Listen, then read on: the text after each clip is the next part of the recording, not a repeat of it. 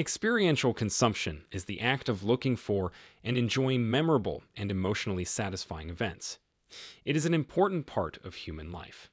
People actively seek out experiences that bring them joy, happiness, and memories that will last a long time.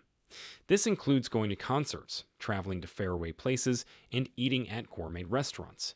But people don't only make decisions about their experiential consumption based on outside forces or societal trends. Instead, a person's unique personality is the most important factor in how they make choices and what they like.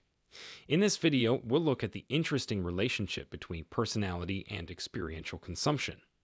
We'll look at how different personality traits affect the kinds of experiences people look for, how they interact with these experiences, and how they affect their overall happiness. Understanding experiential consumption. Before we get into the complicated link between personality and experience consumption, let's first talk about what it means to consume experiences. The acquisition of intangible experiences that stimulate one's feelings, emotions, and intellect is at the heart of experiential consumption, which is frequently contrasted with material consumption. These experiences include things like going on trips, going to live shows and sports games, and having fine dining, spa treatments, and cultural festivals. Experiential consumption is driven by the desire for fun, personal growth, and making memories that will last a lifetime. The role of personality. Personality is a complicated mix of traits, features, and patterns of behavior that make up a person's unique mental makeup. Psychologists have come up with many ways to understand and classify psychological traits. One of the most well-known is the five-factor model, which is also known as the Big Five. Openness to experience, conscientiousness, extroversion, agreeableness, and neuroticism, OCEAN, are the Big Five personality traits. Now let's look at how each of these traits affects experience consumption. Openness to experience. People who are very open are usually curious, artistic, and willing to try out new things and ideas. They are more likely to look for unusual and different things to do, like trying foreign foods, learning about other cultures, or going to avant-garde art shows. Openness makes people more willing to try new things, which makes them more open to experience consumption. Conscientiousness. People who are conscientious are organized, pay attention to details, and have self-discipline. They might do a lot of planning and preparation for their experiential consumption, like studying places, making detailed plans, and making sure everything goes well. Carefulness can improve the general quality of an experience by making it less likely that something will go wrong with the logistics. Extroversion. People who are more outgoing enjoy being around other people and often look for opportunities to do things with other people. They might like concerts, parties, group trips, and sports games where they can meet new people and share in the fun. The social side of experience consumption can be boosted by extroversion. Agreeableness. People who are high in agreeableness are usually kind, willing to work with others, and care about their well-being. They might put an emphasis on family vacations, volunteering as a group, or going to neighborhood events. Agreeableness can make you like things that make people get along and make relationships better. Neuroticism.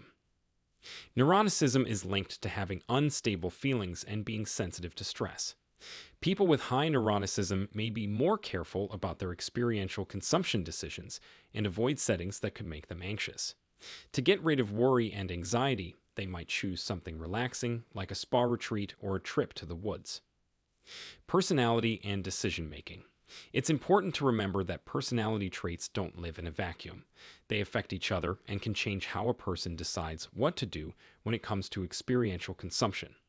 For example, someone with a lot of openness and extroversion might look for exciting group travel, while someone with a lot of conscientiousness and agreeableness might plan a very well-organized family trip. Also, a person's amount of extroversion and agreeableness can affect whether they prefer to do things alone or with other people. Impact on well-being. The decisions that people make about experiential consumption can have a big effect on their overall happiness and well-being. Studies have shown that events are more likely to bring lasting happiness than things. The emotional and mental benefits that come from having memorable events help people feel fulfilled and happy. The way a person's personality affects their consumption of experiences can either help or hurt their well being. For example, people who match their events to their personality traits are more likely to feel like themselves and to be happy with their lives. On the other hand, trying to fit in with what other people want or picking experiences that don't fit with who you are can make you unhappy. Also, knowing how personality traits interact with experiential consumption can help people make choices that are best for their health and happiness. This self awareness can help you look for and enjoy events in a more purposeful and satisfying way. Practical implications. Realizing that there is a link between personality and experience consumption is useful for both people and businesses in many different fields. Here are some important points. Tailored experiences. Service providers like travel agents, event planners, and hospitality businesses can give experiences that are tailored to different personality types. For example, they can make adventure packages for people who are very open or health retreats for people who are very nervous. Personalized recommendations. Travel and entertainment recommendation algorithms can take personality traits into account to make more tailored ideas. This can make users happier and get them more involved. Self-reflection. Thinking about your mental traits can help you make better decisions about your experience consumption. This can make life more fun and give you more happiness. Improved marketing. Businesses can make marketing efforts that speak to people with certain traits. This can help bring in customers who are more likely to enjoy the events being offered. In the end, when it comes to experiential consumption, a person's personality traits have a big impact on their tastes, decisions, and experiences.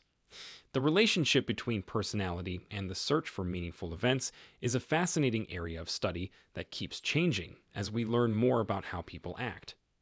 Recognizing how personality affects experiential consumption not only helps us learn more about how people act, but it also gives businesses and people who want to maximize happiness and satisfaction through the pursuit of unique experiences useful tips.